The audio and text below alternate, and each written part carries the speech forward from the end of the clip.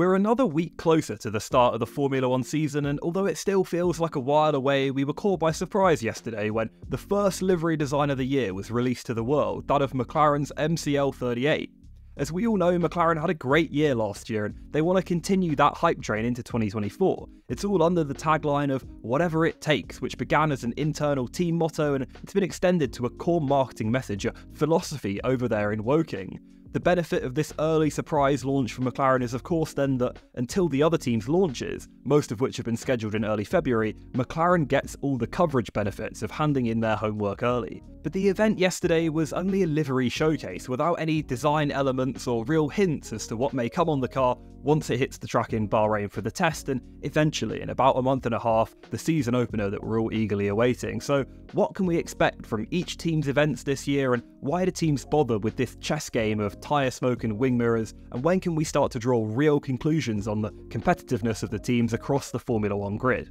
Well, in theory, the cars should be revealed at the car reveal events, right? The ones coming up in February, but as with basically everything in Formula 1, it's more complicated than it seems, and it's all based around sporting strategy and sponsorship economics. I mean, to the cynic, even the things named car reveal events are not truly what they claim, and they're just livery reveals, and there's a layer further than that. They're barely even livery reveals, they're more just showcases of the logos on top of those liveries, logos that have actually swapped around a little between teams over the winter. But I think the same underwhelming feelings that we got from most of last year's car reveals will carry forward over to this year given the lack of major regulation changes. I think to some extent too, this factor also increases teams' incentive to hide any new design elements until the last possible moment. As most designs trend towards a Venturi tunnel, undercut side pod, ultra low to the ground Red Bull style solution, the differentiating factors of the car designs will be extremely marginal, extremely small, so retaining that small advantage by hiding your designs will be key.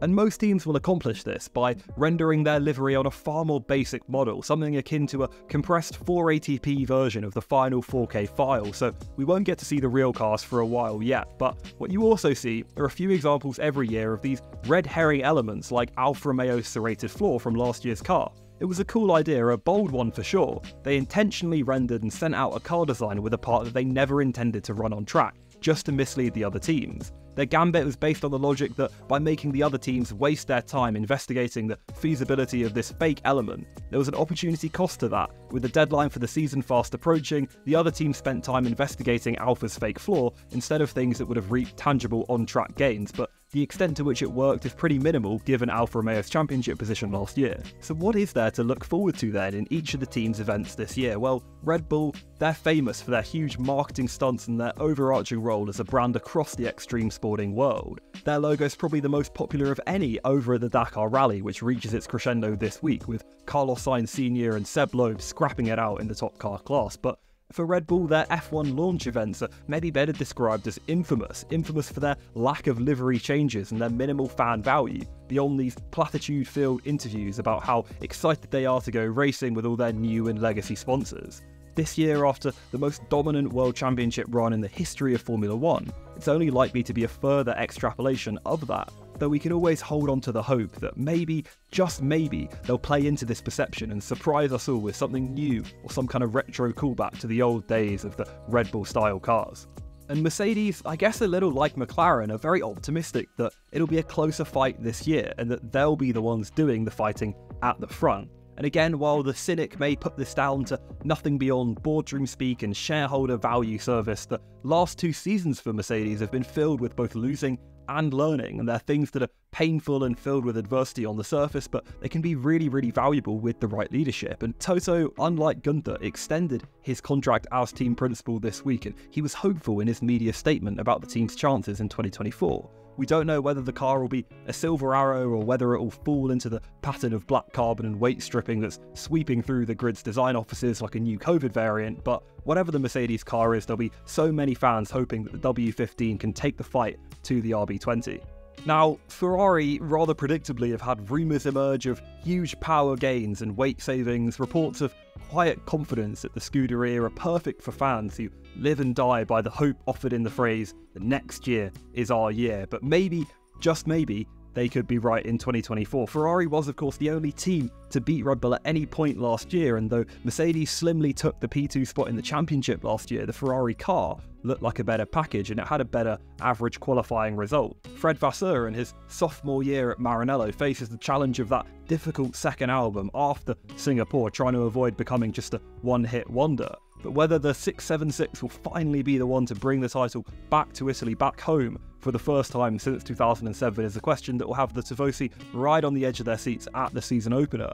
The only thing we can be sure of is that Ferrari will do their launch event right. Even if the car revealed won't be the real one, their focus on classical aesthetics and modern artistic preparation is so uniquely Ferrari that it'll provide a welcome contrast to the memification of modern Formula 1 comms, and hopefully with that grace and elegance we'll get some fuel for the Ferrari and the Tifosi hype train. And we've already touched on the optimism at McLaren and shown you their new livery, but behind them in last year's championship were Aston Martin, something that after the first few races would shock pundits and oddsmakers alike. Aston back in 2022 made headlines for launching a more authentic model of their car in a year that was particularly significant because of the regulation change. They literally made headlines because of the fact that they launched their car at their car launch. I mean, these are the standards that we're dealing with, I guess, but last year in 2023, at the launch, there was this great organic viral moment where this kid in the audience who's asked Stroll who his idol is, and he goes on to say that his own idol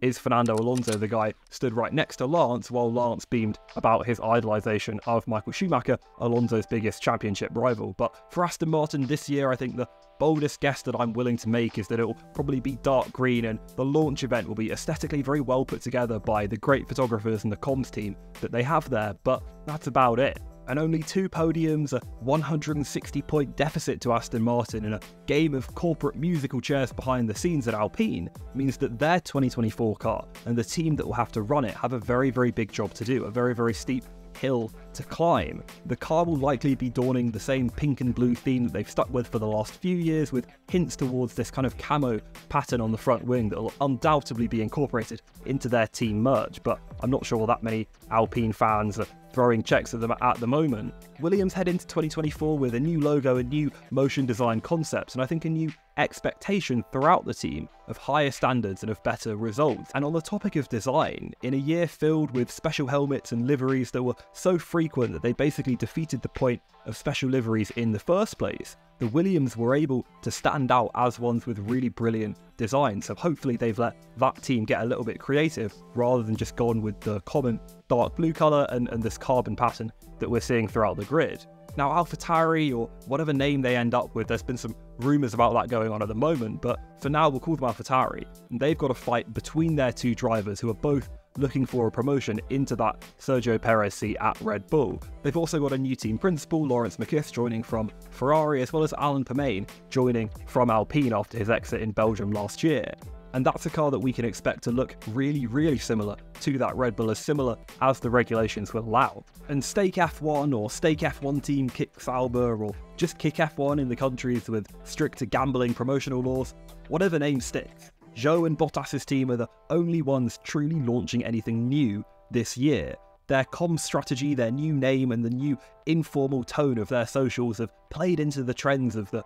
live streaming platform and its younger audience, though just how this fits in with the crypto casino that they're also trying to promote is an interesting circle to square. The expectation is that the colour story will be kind of black and neon green. It's a pairing that both Lando Norris and Lewis Hamilton's personal brands have already played with, and maybe there's a chance that they'll play the same serrated floor games that we talked about in the intro with their car reveal, while over at the Haas team with their new leader Io Komatsu, I'd have to imagine that that'll probably be the most bare bones of all the launches as their economic challenges, or at least their restriction of budget, continues on. Of course, you've got MoneyGram remaining the title sponsor, and only time will really tell if this different approach that Gene Haas wanted, the theory behind the change in management, whether that can truly be the start of a new dawn at Haas that'll push them up the World Championship. I'd also have to think that the red, black and white theme that touches on the livery will stay mostly the same, and in such an era of change, there's got to be very little time that's devoted to tinkering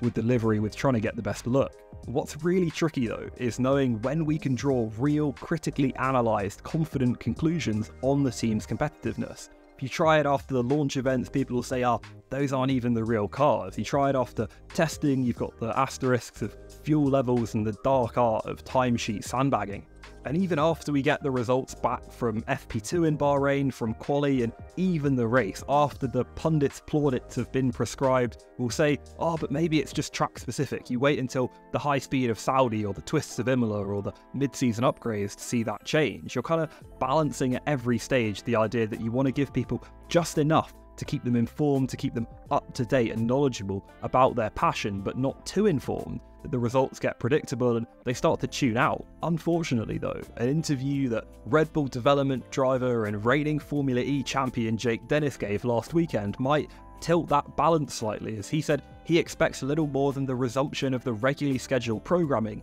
in Formula 1, explaining to the Mirror that we've got an extremely fast race car again at the Red Bull team. I would expect us to become champions again unless someone like Ferrari or Mercedes somehow manages to find about a second overnight. I think it's going to be quite a dull season in Formula 1 with Max probably dominating. Now, Jake's got his own incentive there. Yes, he works at Red Bull and wants to champion them, and he also wants to get people to watch Formula E, but however it turns out, we'll be sure to catch you up on all the details and all the key moments from the launches, the tests and the races once they get started. For now though, I'll say thank you very much for watching. Subscribe here to never miss a video from us at Crash F1, and check out crash.net for coverage across the 2- and 4-wheeled racing worlds.